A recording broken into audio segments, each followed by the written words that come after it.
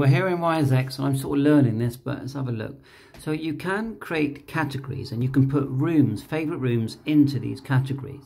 So let's just say you're connected via your hotspot, and I'm on a YSF reflector. So hold down the DISP button and go select YSF. Okay, go to YSF.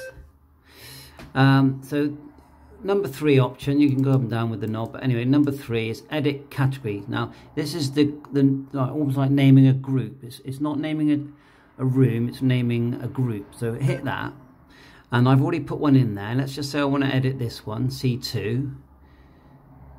So use the DISP, and then look in the normal way, give it a name. So say you could have one group with just YSF, and then you could have another one with, say, rooms. So let's just put in the word rooms.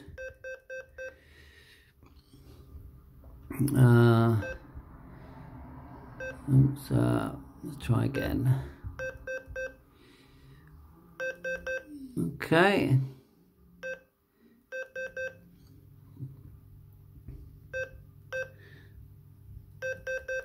Rooms, yeah, okay, and then we'll hit the DISP. We'll hold down the DISP button. Right, so we've got two categories now. Okay, so the next thing is, well, how do we put the node rooms that we choose into that? So go back,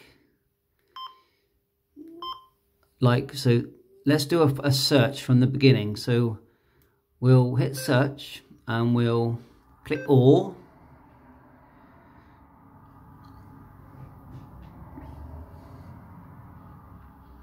Give that a minute. Quite a distance from the hotspot, so hopefully it'll get the range. Right, I might have to get nearer the hotspot. Okay, it worked when I was closer, so we've got a list of rooms now. So let's select a room to connect to by hitting DISP. That's wrong. Let's go back. Let's tap the room. Okay, now when you first tap the room, you get this emergency and news and station. You get the option here to add. So click add. And now you can add it to any room really. It just makes sense to add it to a room you've named.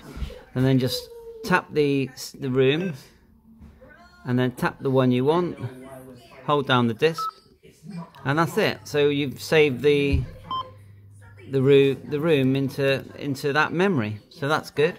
So I hope this helps. 7.3, all the best.